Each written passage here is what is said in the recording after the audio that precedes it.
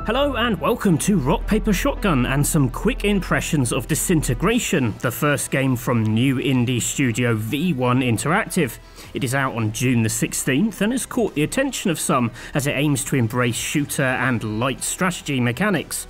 Fellow RPS vidbud Colm has been playing the campaign. We won't test the multiplayer until it's out in the wild, and he is now here to answer some questions on some story-filled skybiking. So firstly, Colm, what is actually being disintegrated? Before we talk about what's being disintegrated, Matthew, we have to talk about what's being integrated.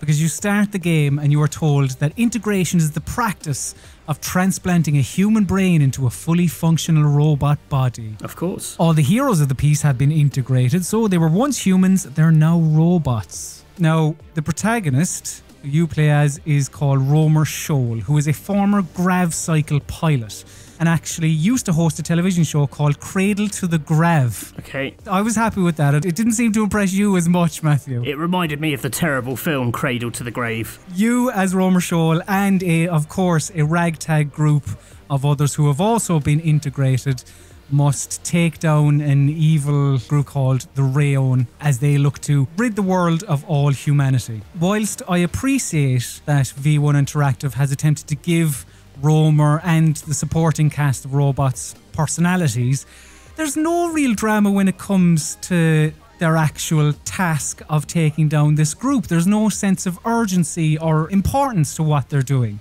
They're just cracking jokes and it seems like they don't really care. So why should I? I tried because I thought the premise is decent, but it's just their lack of interest rubbed off on me. Okay, but Halo didn't become as influential as it did because of its touching story, and I raise Halo as the founder of V1 Interactive, Marcus Lehto, was the art director at Bungie, sort of designed Master Chief, and Halo's been brought up quite a lot in the promotion of this game, trying to draw that kind of connection. You know, so I think there are lots of people kind of curious about whether this is going to hold up or feel similar at least to Halo as a shooter. Is it even close? No, it's not, Matthew. And that's a shame, I'm sure, to some Halo fans listening. Firstly, it isn't a traditional first-person shooter. It is, as you've already alluded to, an FPS RTS hybrid.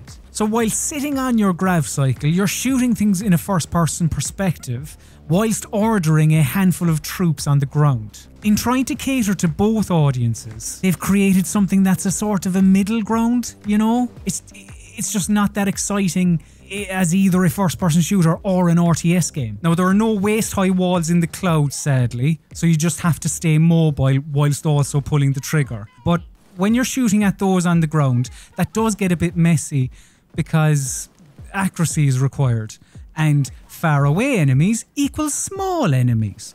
Now, you have a boost that can get you out of harm's way pretty quickly, because again, you're trying to be mobile constantly. But the floaty nature of the grav cycle often means that you're not totally in control of where you end up if you use this boost. It's not really the best mode of transport, to be fair. And I think some people may be put off by any mention of like strategy or tactics. You know, this is real-time strategy light. You're just commanding a small unit, right? Yeah, between 2 and 4 ground troops that are with you. It's very bare bones, so if the strategy element doesn't interest you, brilliant. You'll be delighted when I tell you all about this. Your ground troops, they'll mostly look after themselves. They're as trigger happy as Dom Jolly, Matthew, but you can call on them whenever you like. You can direct them to a location by pinging an area, or you can have them attack a specific enemy, again using a ping-like system, or you can get them to interact with objects on the ground that you can't because you're on your grav cycle. So that includes, but isn't limited to, supply caches, health stations, and so on. The strategy is essentially gung-ho, and that's it. They move as one, they attack as one, they do everything as one. So you can't really flank enemies. Each of your units does have their own special ability, and that's where some slight bit of strategy can be employed, really, when it comes to combining the abilities. So, for example, you can get one of your units to utilise what's called a slow field, which is essentially a force field that you can put around enemies and they move at a snail's pace. Ah, clever. Yes. I see what they did there. You can get one of your other crew to initiate a mortar strike on them. It's a little bit of strategy, but it's quite bare bones. I was expecting more, or maybe hoping for a little bit more. Yeah, it's interesting because I played this in multiplayer at Gamescom last year, and it felt like there was a bit more going on there. Like maybe when you're against a human foe with the same powers, there's a bit more going on. I wonder, I'd be curious to know whether single player or multiplayer was like the primary focus of this game. But, I'm personally probably a bit more interested in the single player. So what are the actual like missions like in the story? Are they pretty straightforward? Is it quite linear levels? Is it a big open world? What's the deal here? Quite linear. The missions mostly involve you just pushing forward. It's not brimming with variation, really. The trailer had lots of barns exploding, and it looked like there might be some fun destruction. There is great destruction. No, it's not Levolution. Levolution is the next step in player choice, and how you affect the world and the world affects you back. Levolution. Yikes. or even for a more modern day reference, it's not Control, which had unbelievable environmental degradation, but it's notable. No, it's inconsistent. Not everything blows up. Yeah, I know you mentioned the barns and whatever else, and I came across a bit of scaffold that had some wooden slats on it, and I had a whale of a time. Oh, nice. Now you're talking my language. Tell me more about the slats. It's nothing terribly exciting, like many other parts of this game.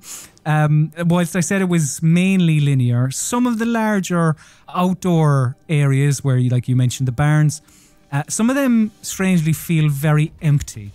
So you mentioned some sort of caches. What are those doing? So you have an overall level because it's 2020, and of course you do. Yeah. And these caches that you pick up, they add to your overall level, that and killing enemies. The more you do it, the higher your level rises. And once you reach certain levels, you'll be able to unlock skills and abilities for members of your team. You unlock them properly by using points that you pick up through some occasional caches and through side quests. Yeah, it's exciting, isn't it? So you initiate these at your base before you go out on missions. You can walk around this in-between area and you can chat to members of your squad. It mainly amounts to just inane chat, really. And some of them will give you little challenges, like kill X amount of baddies using Y ability, or combine these two abilities to defeat 15 enemies, that type of thing. To get these little challenges, you have to speak to these people that are scattered about your base. Why they can't just be little additions at the beginning of every mission, I don't know, because it's a terrible waste of time going around chatting to everyone, hoping to pick up these challenges, because the base is just so empty. It feels like they're trying to go for a Mass Effect Normandy style thing where you go up and you learn more about each of the members of your crew. But the base is so large that, and you're doing such a lovely light little jog from one person to the next, it just takes too long. It's terribly barren. Right. I don't understand its inclusion. So that's really all you do at HQ is just pick up those kind of quests. That, and sorry, I was explaining the upgrade system. Oh, right, yeah. On top of initiating your challenges, you can dump your skill points into your character, roamer, or any of your crew as well to upgrade their damage, endurance, blah, blah, blah, all that. But you can only dump skill points into the members of your crew that are coming out on your next mission. And you don't choose who comes out with you on missions. The game decides for you. So if you've taken a liking to one or two of your crew, you can't just upgrade them into a powerhouse and have them accompany you all the time. Right. It's really odd. That, as well as the rigid loadout of the game saying, this is what you're going to be taking out, these are your guns, blah, blah, blah. Just terribly strange to me. There's so many decisions like that in this game, and again, like this is the first half of the campaign. It feels like a missed opportunity in many ways, because I can see the building blocks of something here, but yeah, Disintegration 2 maybe, Matthew. Thank you for talking us through that, Colm. Much appreciated. But hopefully that's given you a rough idea of what to expect with Disintegration's campaign on day one, and we hope you will subscribe and come back to Rock Paper Shotgun to hear more about both this and many other PC games. So thank you for watching, and we will hopefully see you again soon. Bye for now.